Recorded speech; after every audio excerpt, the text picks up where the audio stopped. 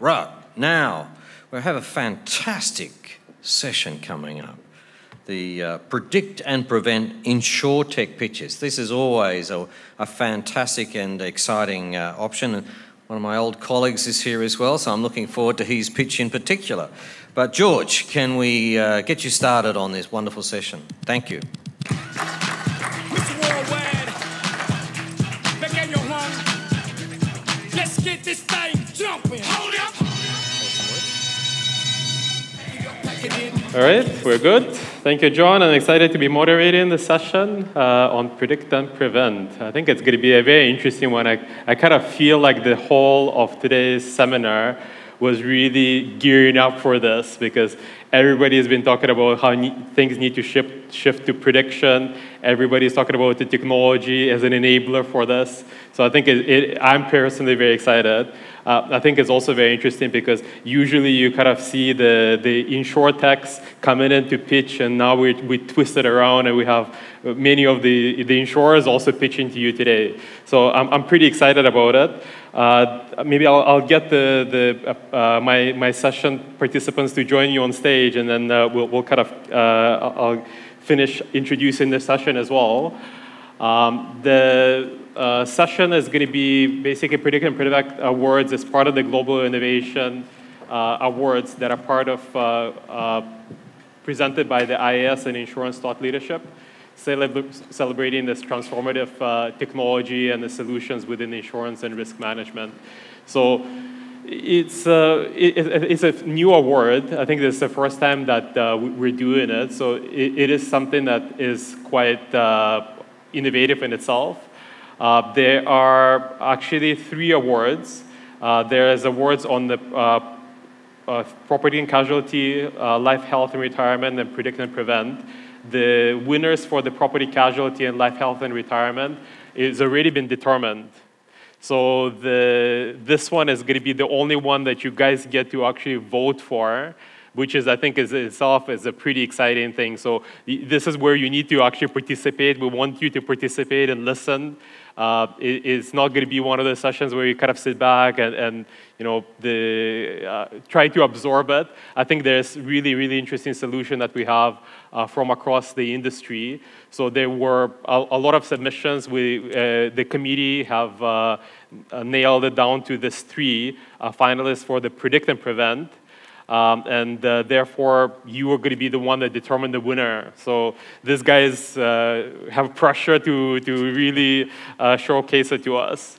And this award recognizes Insurtechs and insurers that have showcased innovative ways to leverage technology, prioritizing resiliency and sustainability as well, and really thinking about that impact dimension of their solution, because it is not just for themselves, it's for the industry, it's for the wider society. So this lens, I think, is a very important one for us to think about as we listen to these presentations. Really about addressing the risk, minimizing the impact, and thinking about, again, not just risk as it happens, but risk ahead of us, and how do we think about it, how do we quantify it, how do we prevent it, how do we help the clients in that respect. I would like to thank Global Innovation Awards Committee for helping to determine these 3 finalists. So we have AIA, we have RiskCare, and we have Swiss Re. So it's pretty exciting.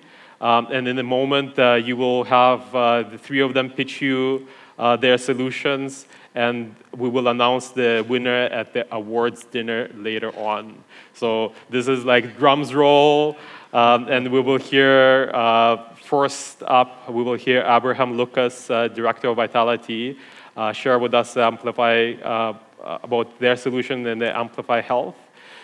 Second, we'll have Gurdif Jokar from, he's the Chief Insurance Officer at Generali Malaysia, share with us about the risk cover. And then the third one is going to be Jonathan Rake, CEO of Asia Pacific from Swiss Re Corporate Solutions, share about the Swiss Re. So RiskCare, sorry. Please, so I'll hand the mic over to you. We want to hear all about the interesting things that you guys are working on, and take the mic. Sure, great. Okay, good afternoon. I'd actually like to start with a video. Nama saya Laila Munaf, saya adalah salah satu co-founders dari Sana Studio dan juga gold member dari AIA Vitality. Aku diajak kerjasama untuk memperkenalkan AIA Vitality dan it's brilliant. This is like your walking coach, mengencourage orang-orang untuk memulai berolahraga, tapi ada rewards-nya yang membuat semakin semangat. Keluarga saya yang sudah menjalankan hidup sehat, ternyata suami terkena kanker di usia 30 tahun. Jadi kenapa asuransi itu penting? Karena ya hal-hal yang di luar kendali kita could happen anytime. Buat aku, sehat dan bahagia itu goes hand in hand. It's not only when you look good that you feel good, but also when you feel good inside, you look good.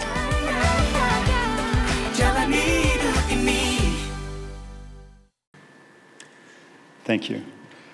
So the intent of showing that video is part of the intent of what Vitality is meant to help us do, which is we're repositioning ourselves in the industry and the industry itself to be what are the common issues we know with insurance take-up and the protection gap. Well, we know that there's a perception that insurance is only for people who are sick or about to become sick. There's also this idea that insurance is not really needed if you're healthy. And part of what we're trying to do with Vitality is to show that actually insurance should be for everyone, but we admit that there are some changes that the model needs to make in order to become accessible, to become truly for healthy people, if you could put it that way. So I want to start by talking a little bit about why Vitality is needed in the first place. We heard this morning about the poly crisis. Well, one of the crises that we're dealing with right now is the onset of non-communicable diseases, or to put it in another way, diseases which are definitely attributable to behavior. And as economic development increases, actually more and more we're seeing that the burden of disease is shifting in this direction.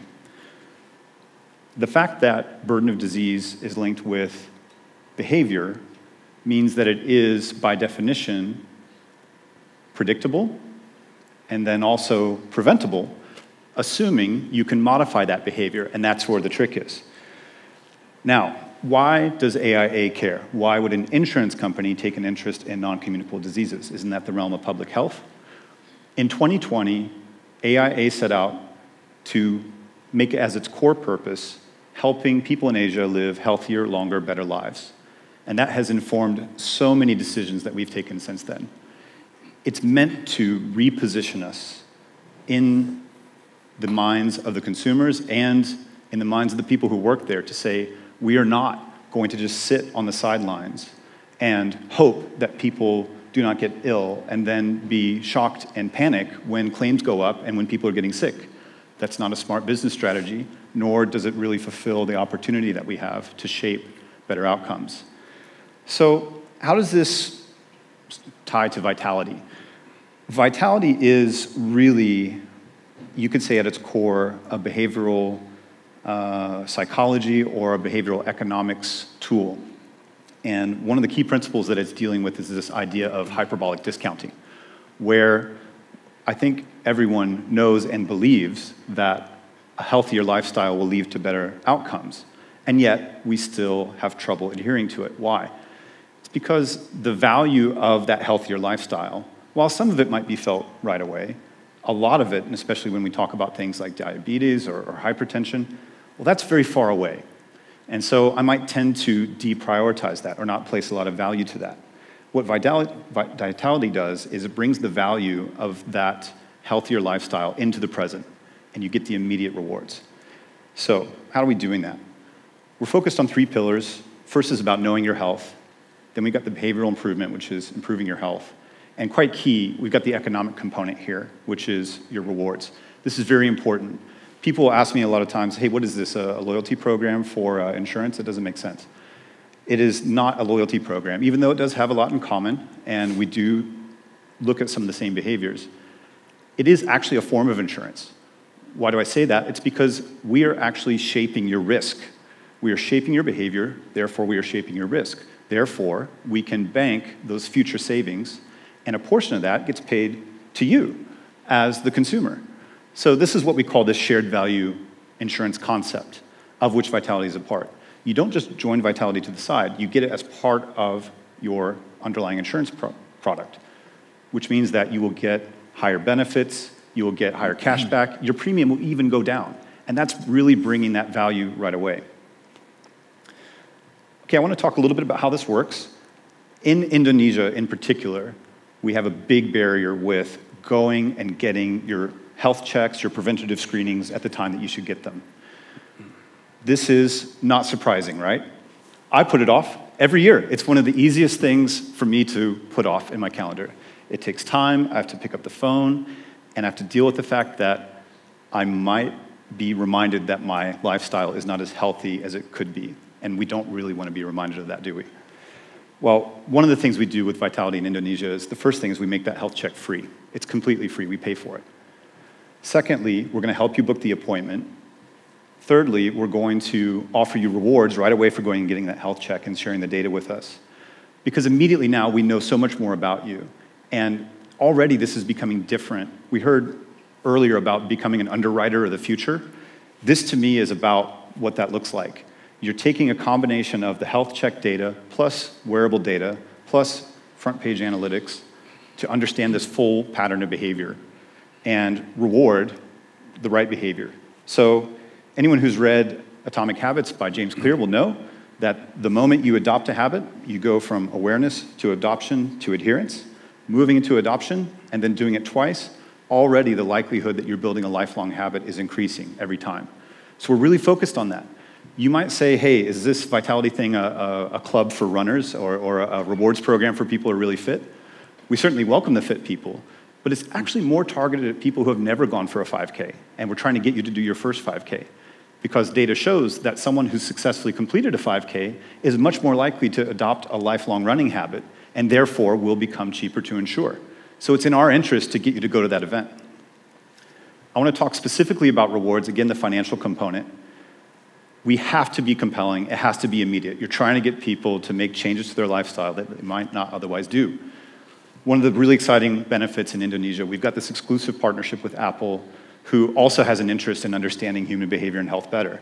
Well, with the Apple Watch, we're actually able to give you not only an upfront discount on that Apple Watch, you're actually able to earn back more than the purchase price in cashbacks if you adhere to a health regimen, your fitness goals. You can get 128% of the purchase value of the Apple Watch credited back to you, which means you're getting both the reward at the time you buy the watch, and then you're getting that monthly cashback into your mobile wallet. It's direct integration. And we're seeing this as having a really powerful effect. The people who adopt this component of the program are in another league in terms of their adherence to their fitness goals. Not surprising, right? I mentioned the 5Ks. Again, and I think this is becoming less true, but we launched recently in Vietnam and Indonesia was 2 years ago. Oftentimes when you first show up and you've got the AIA brand, they say, what does AIA have to do with a 5K? And then I have to do my spiel. But it's really cool. I think it's so exciting that we can come in, and I want to emphasize here, we're not doing this for charity. We're not doing this to be nice. This is actually in our economic best interest. We figured out a way to reward this behavior in a way that we can measure and we can prove and actually reduce cost of insurance. I'm going to talk specifically really quickly about some of the impact in Indonesia. We are getting so many of the wearable data. Actually, we've had to influence AIA's cloud strategy because of Vitality, which is very exciting to me. I'm very proud of. We're pulling in data on sleep. We're pulling in data on exercise.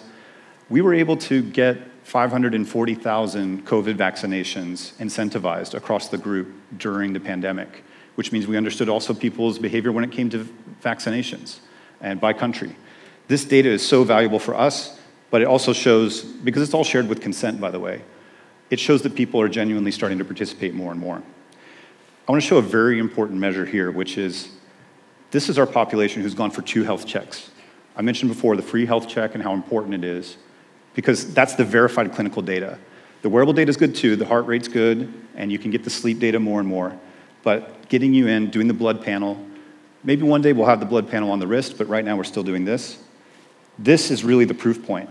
And I talked earlier about this being part of our core business, these are the numbers that I have to take back to argue for more investment in Vitality. Otherwise, we'd have to discontinue it because we are assuming that we will get results like this.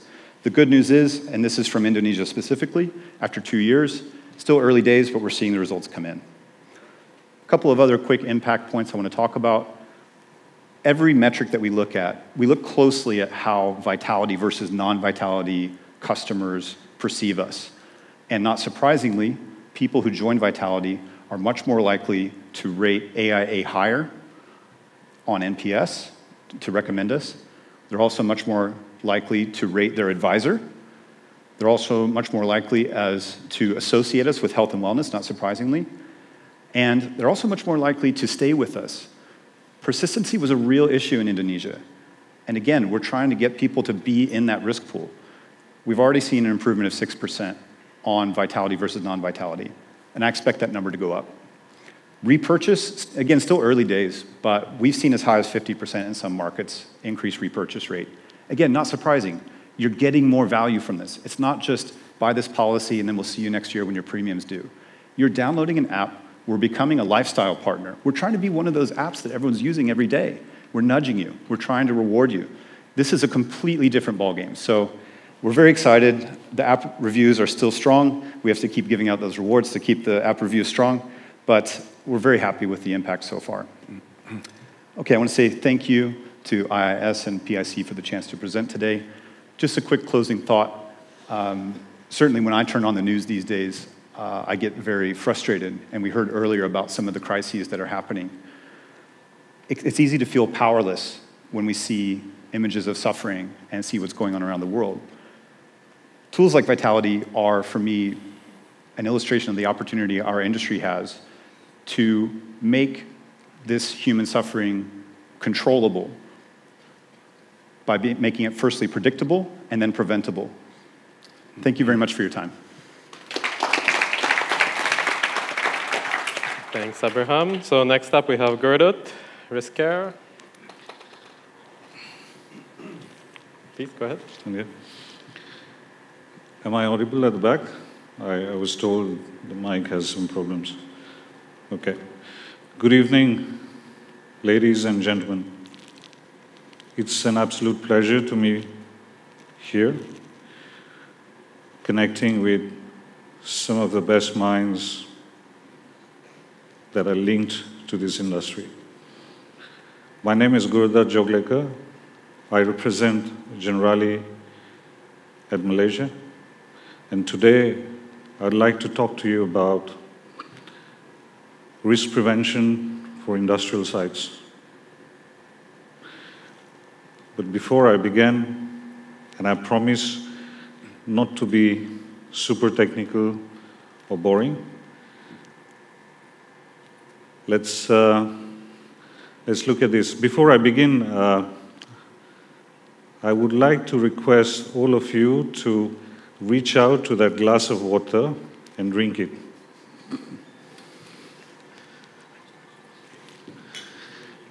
Cheers. Cheers. Thank you very much for those of you who did. I was told by the organizers that this water that you just drink or did not drink is chargeable. Especially a higher price for the ones sitting at the back. Okay, coming back to my presentation, there's a reason that I bring this analogy for water, and I will connect back on this thought with you towards the end of my presentation. I need you to internalize what just happened in this brief moment. So today I'm going to talk about risk prevention for industrial risks, and as most of you know, that industrial risks are usually challenged by not only severity, but also the frequency of losses that they face. And the most logical solution to control this problem would be prevention. Now, we have a problem here. insurers and clients, if I may say, do not have effective tools to handle this situation and have a holistic solution at hand. And this is a real problem. So this is precisely why we think of risk care, and I'll tell you a bit more about it. Risk care partners with our Generali France operations a little over a year and a half back. And it had 3 key goals. First was obviously prevention. Second was to improve the retention. And third, to increase the business penetration. With these 3 key objectives, we start out this pilot project in France, and I'm very proud to announce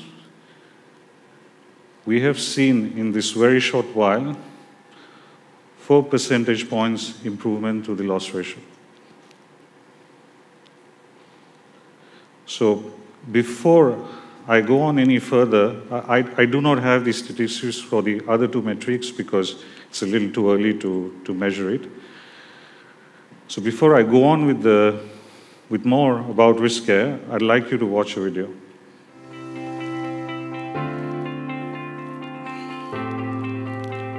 Imagine if we could see what the future holds and change it for the better.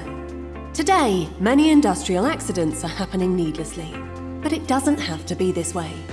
Generali is reimagining how we anticipate and react to on-site threats with Risk Care, its new industrial risk management platform, a new paradigm in risk prevention. The first of its kind, this digital AI-based tool introduces a smarter way of working together. By integrating data from site visits, guided self-diagnoses, and IoT, we're able to mitigate risks, making industrial sites safer. Underwriters, intermediaries, and industrial site managers can now team up and benefit from the platform's automated monitoring and collaborative approach.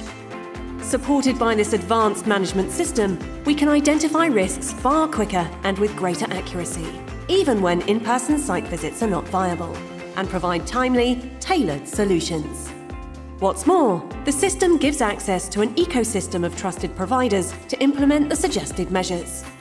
Regular platform-driven checks, complemented by expert analyses and certifications through our partner APAV, ensure recommendations are correctly actioned, avoiding costly risk exposure.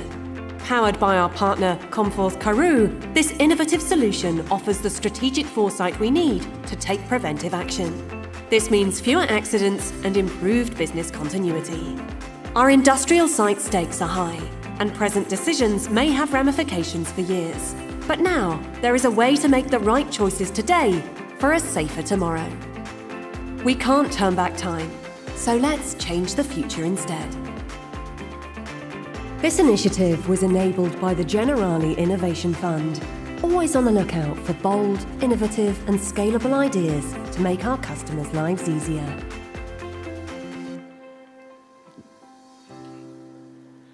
Right, so this video essentially is the essence of what I'm going to continue talking for a couple of more minutes. But first, before we go to the tool, I want to draw your attention to these 2 pictures. These are real claim that has happened last year in Generali France that has costed them a huge sum of money. It's a fire claim, as you can see, and the root cause for this claim was battery condenser.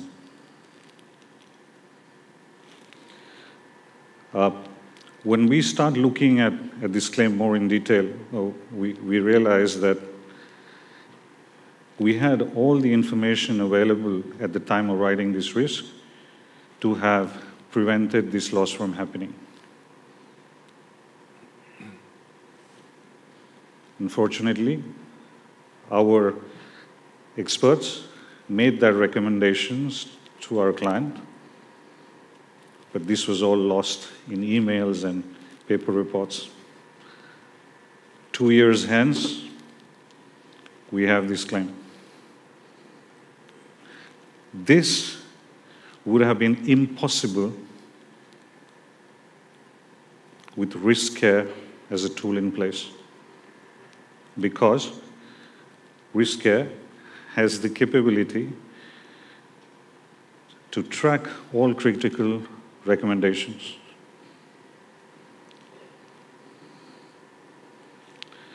Next up, I want to talk a few numbers here.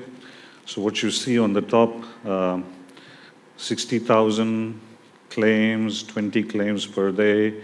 These are all French industry stats from the year 2020. 1 out of 10 sites being visited by insurers. These are French industry numbers, but I'm sure they resonate with all of you because this is the similarity with all the other markets that we are operating in.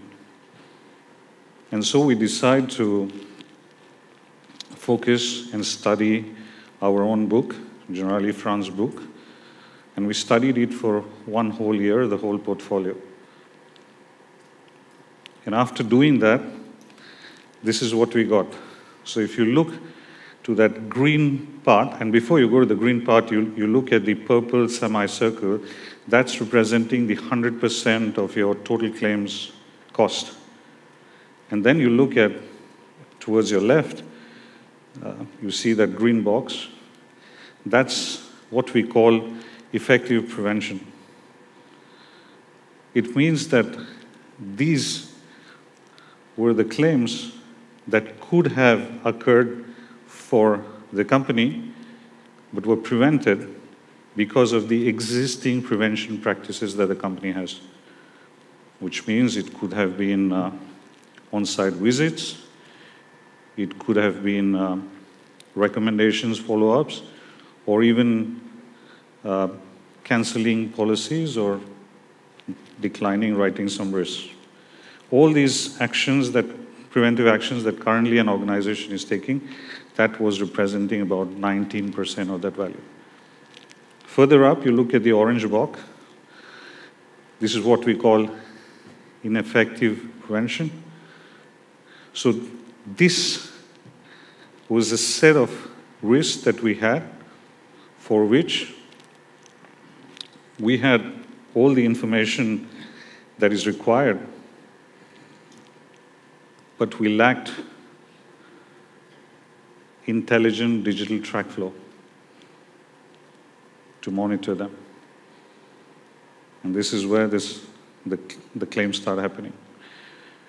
Then further up, you see the red bar. That is what we call missing prevention, which means no site visits, no inspections, no information whatsoever, except for whatever little that would come with the proposal. So completely missing on information. And this is representing another 24%. So all put together, we are looking at about 48% that is available to us to control, and the balance 52 that you see on the right, the gray one, that's the one, what we call bad luck. It's just sheer bad luck that you will have those claims. So this was what we found based on the study we did with our book for about a year. And so we ambition in the long term to really focus on that 48% of our losses for which we wish to deploy this tool that I'm talking to you about today. So these are a few more losses. I just spoke about the one in the center. The other two are electrical failure. Same situation, recommendations made, no follow-ups, you have a loss. These are real claims from Generali France.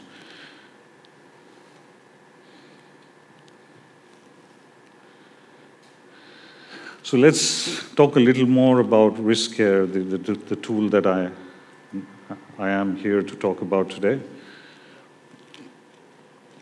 The sole mission of risk care is prevention.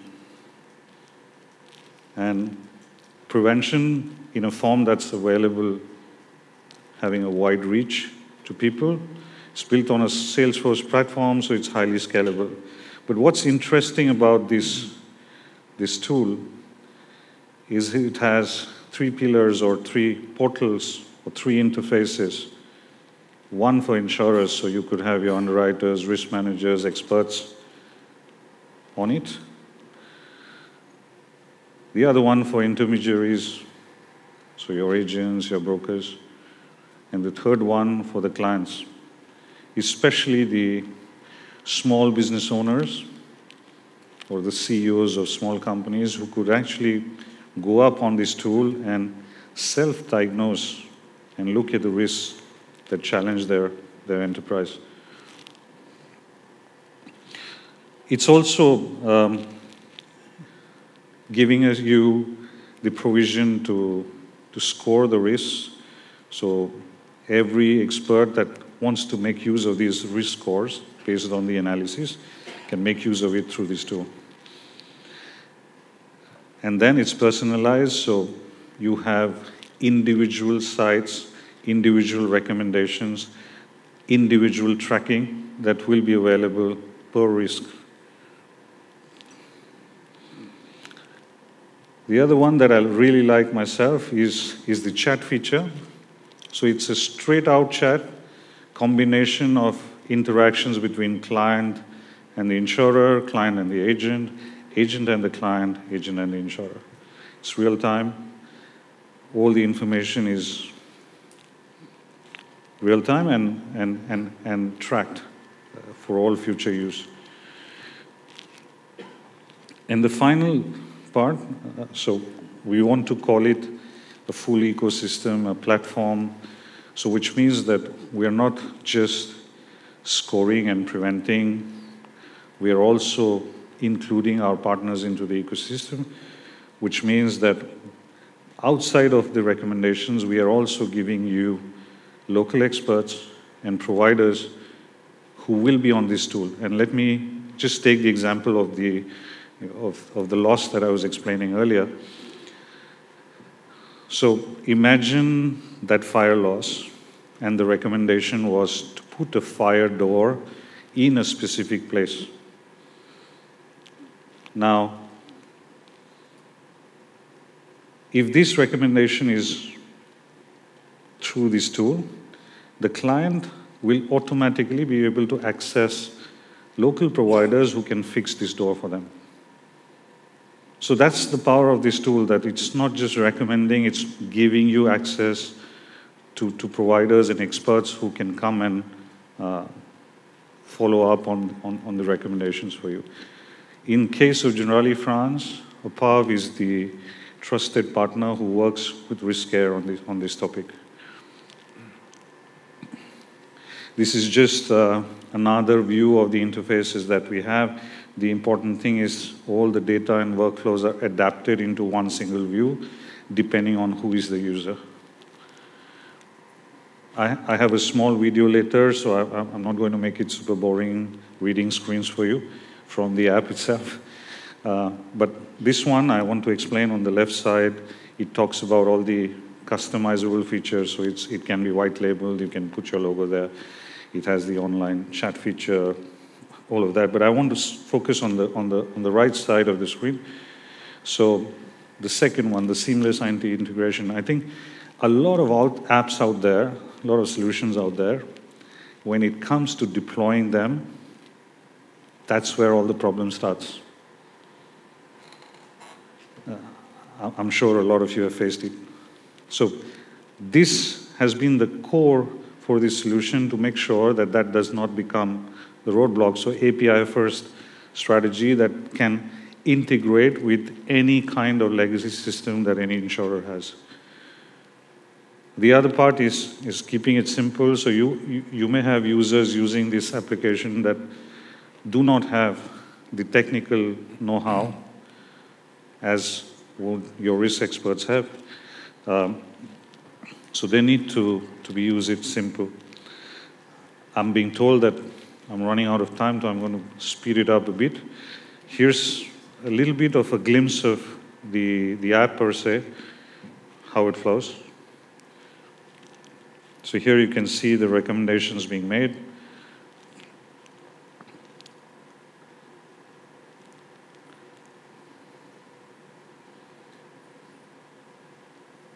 And based on this, the user can use the experts through the app and follow up on the recommendations.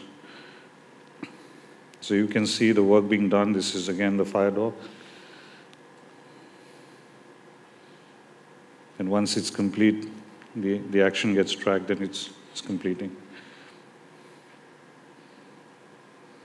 I don't know how to speed up the video though, so we'll just let it run.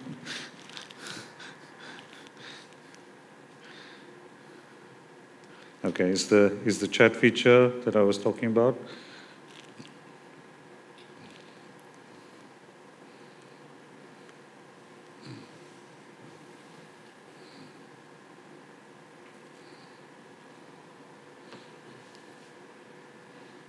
Yeah, hopefully this is the last bit, yeah.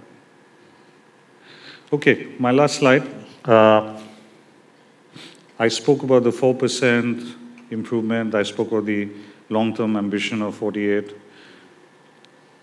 In a more pragmatic way, in the near term, we are looking at 10 points. We are very sure of achieving this.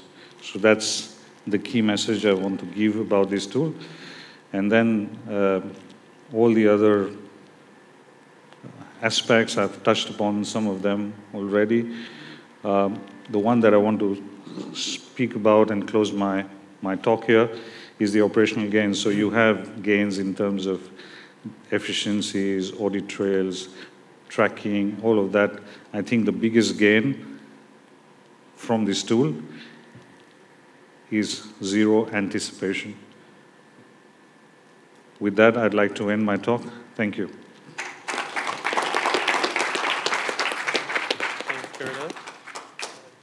Okay, please. Okay, good afternoon, ladies and gentlemen. And firstly, congratulations to my fellow pitchers, predictors, and preventers. I think we've all been recognized already to get to this point, so thank you to the GIF for that. I think videos is always a good medium to demonstrate digital assets, so our two will be starting with a video, and then I'm going to return and have a conversation with myself, so please indulge me for that. If we can go straight to the video, please. Risk Data Services Swiss Re by has Swiss Re. provided solutions to manage the world's largest risks for nearly 160 years. In 2022, Swiss Re's teams around the globe deployed cutting-edge new technologies to help clients get better at managing risks. One such platform is Corporate Solutions Risk Data and Services Platform, a data platform with 3 innovative solutions that empower corporates to manage property exposure, climate, and supply chain risks. RDS is reimagining how risk management works by helping corporates to take control of their risks by giving them access to data and know-how that was previously only available to risk experts. Every corporate receives their private and secure space to manage their risk-relevant data. Our unique risk common data model shapes that data and turns it into a digital twin. The risk digital twin provides more accurate and precise view of actual exposure. Once the digital twin is created, clients can enrich it with data and insights from Swiss Re and from leading risk experts. So a very quick snapshot, and I think that last line is very important, Swiss Re and other leading experts, and we've heard a lot about that today.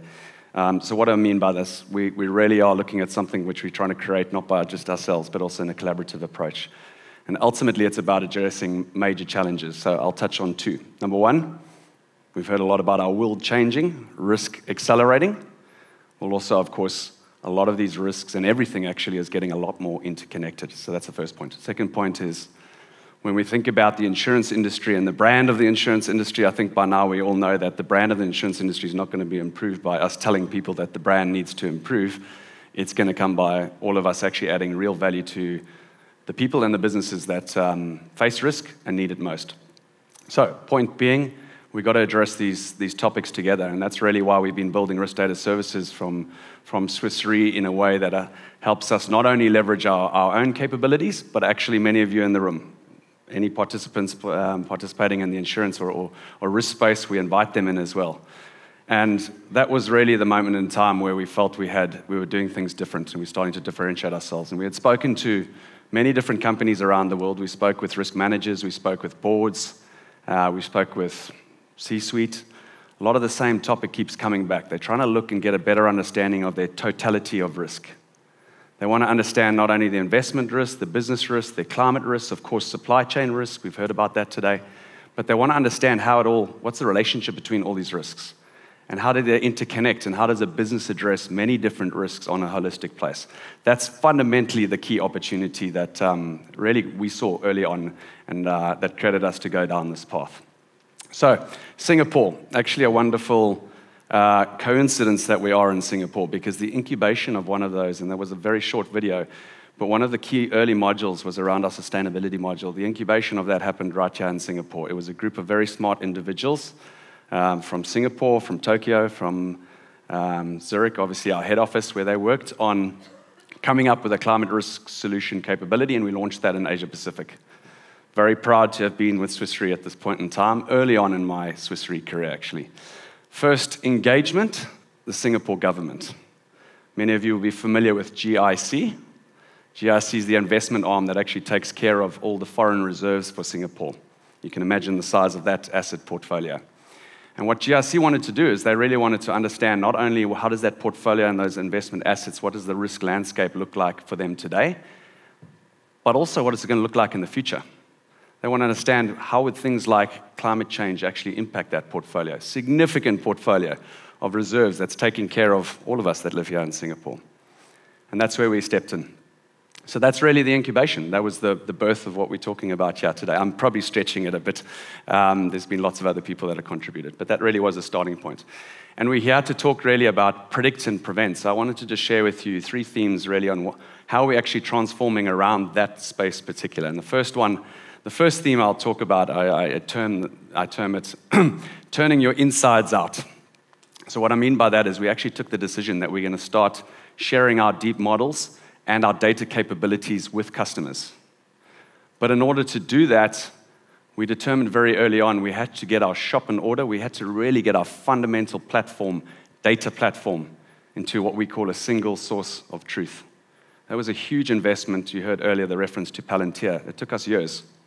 But we figured once you do that, only then you can really build capability, platforms, tools in a consistent way and obviously leverage that for our customers.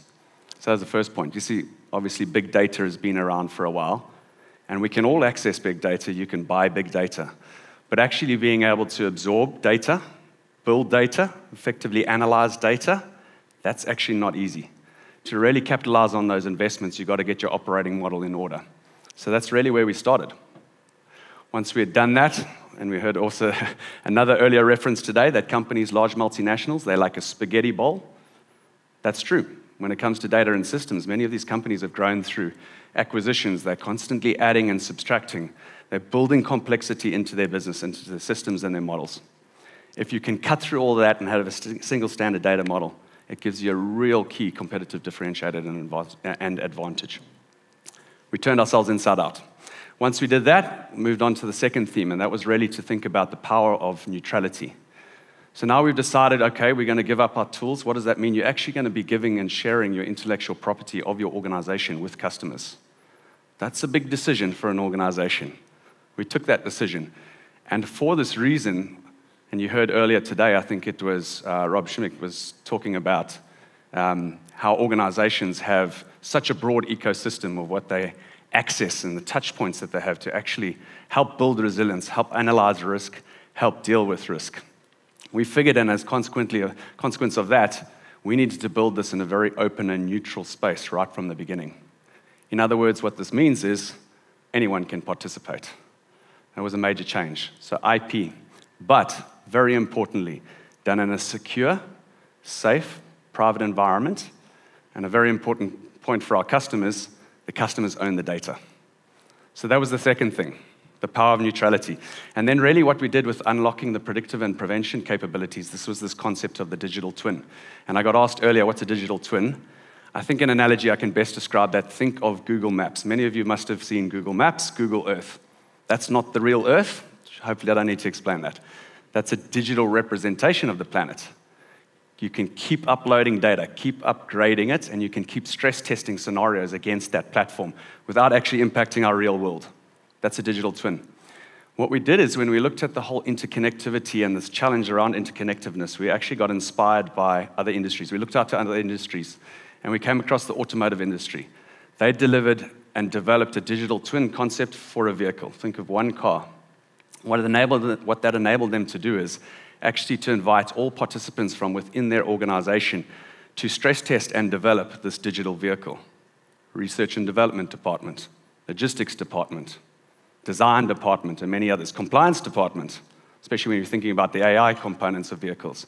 This was our inspiration, the digital twin concept from the automotive industry.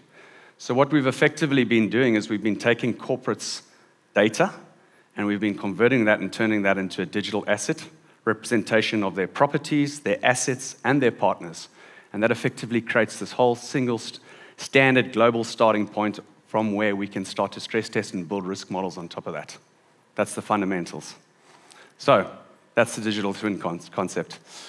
Fun fact, Singapore has a digital twin of all of us, by the way. The whole entire Singapore is mapped out onto a digital twin. The point being here in summary is we were able to think differently. We were able to transform ourselves and start to actually stress test our own business and take that organization's strength and use it elsewhere. It was never actually really about data and technology, in my view. It was always about people.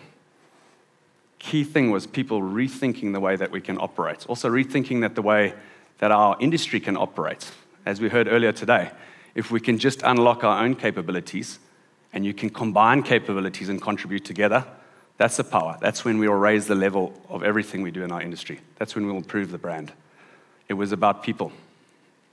So, in closing, it's Tuesday, the 7th of November. Deputy Prime Minister Lawrence Wong has just done an address to the Global Insurance Forum. It's 10:30 a.m. He's walking home. Hopefully he's delivered a wonderful speech tomorrow. And he's imagining about the decade 2040 to 2050. He's thinking, what does Singapore look like then? And he's thinking about the big bets that he takes. Well, our job and what we're trying to do here, we're just trying to improve his odds. Thank you very much.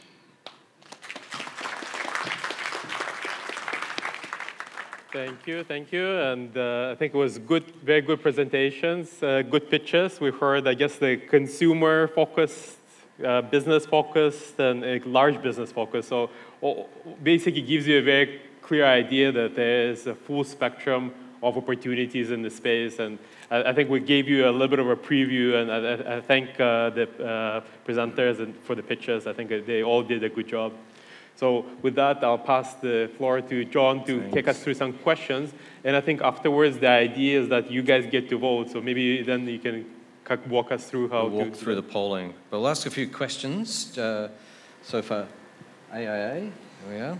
What has been your biggest challenge in convincing Indonesia market, which is known for its low insurance penetration?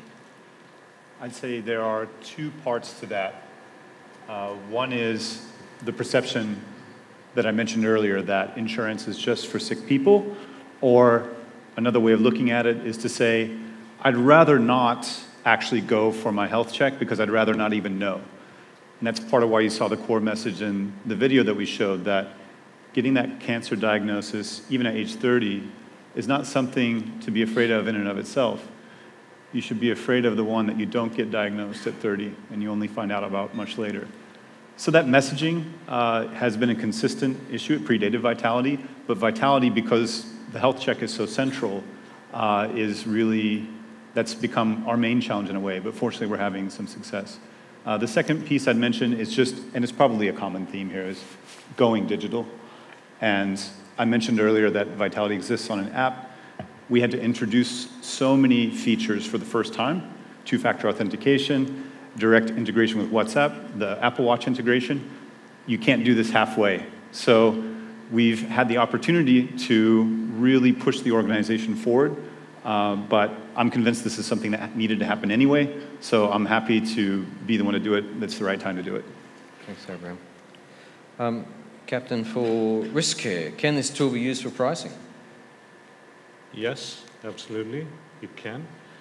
But for the purpose of what we showed you today, we have decided consciously, Generali France, to keep the prevention aspects of the tool and the pricing aspects separate. So which means that we are still focusing on prevention. But if some insurer or client wants to use it for pricing, of course, there's a very suite of risk scores available for you to plug it into your models and use it as a factor. Yeah. Great, thank you for that. And Jonathan, what has been the response from the customers to your solution? So it's been a fascinating journey, actually, and mainly for those that have actually been involved in living and breathing this on a day-to-day basis. That's not me, but I have actually joined some of the customer demonstrations when the team's been going through it, some of the onboarding sessions, just to get a bit of a feel for how this is going and what we're actually solving on their side. And just give you two anecdote examples. One was a great aha moment, and another one was an aha learning moment for us. The first very large multinational company that we had already onboarded with the property and sustainability compass solutions, and they were looking to bring in the supply chain component. And very sophisticated supply chain manager within the organization. They have many different component parts of this particular industry that are traveling around the world. They knew where their multiple tiers of options were around their supply chain. So they were very advanced. And it was really the point when we got to the ability to scenario test and stress test that the aha moment happened for that customer. Because they had a good view on their parts, but what they didn't know is what would happen if multiple different events happened, or at one time or over a period of years. What does that actually do to your supply chain? This could be political risk, climate risk, many different things.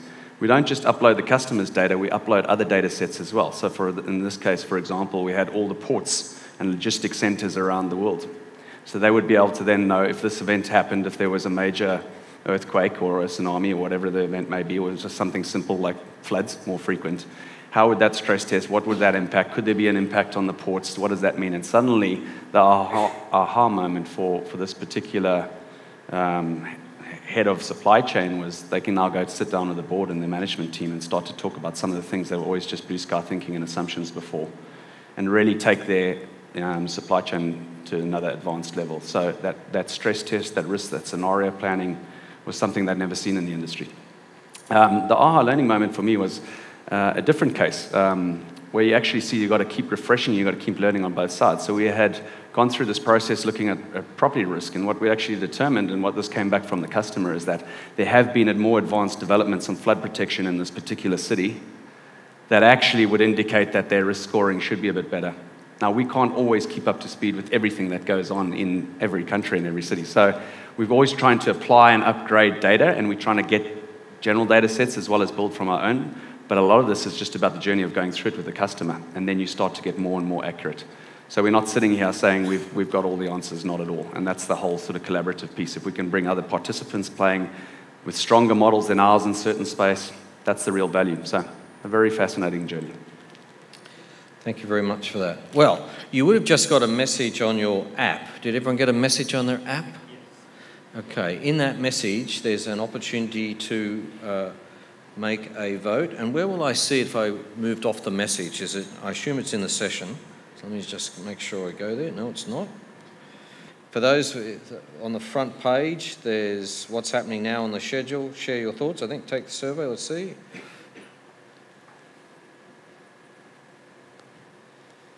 Magic.